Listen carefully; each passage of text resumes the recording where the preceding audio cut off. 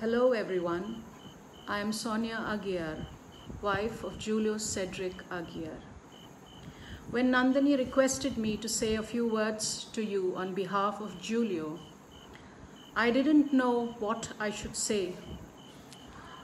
Julio has left very immense shoes to fill, and I can only attempt to trace his footsteps.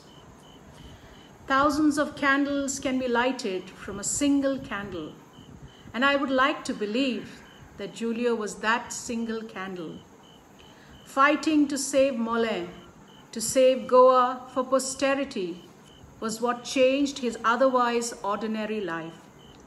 He believed that he could make a difference. He believed in the power of the collective. It is therefore our collective and individual responsibility to preserve and tend to the world in which we live. This is a debt we owe to Mother Earth. The optimistic verdict that the CEC report brought before Julio went into the hospital was a moment of great joy to him. It reaffirmed that his tireless striving was bearing fruit. He was fearless, tireless, and without a doubt passionate in his efforts to save Mollem. He didn't hesitate to knock on every door and left no stone unturned in order to make his dream of saving Mollem a reality. The greatest threat to our planet today is not entirely greedy, corrupt politicians and businessmen, but the belief that someone else will save it. To change the world, all we need is people who care. Losing a team member, a campaign stalwart like Julio, during the peak of the resistance was not only a big disappointment to all who knew and worked with him. Unfortunately, I am at a loss for words about the extent of my husband's contribution to the Save Mollem campaign. But I do know he gave his heart and soul to it.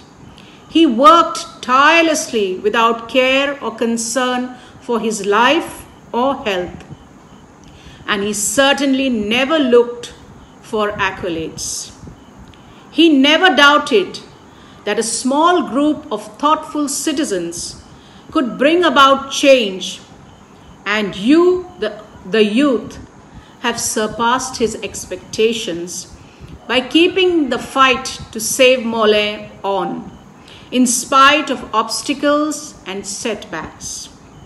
Please be rest assured that Julio is brimming with pride and looking down on all of you from heaven with smiles.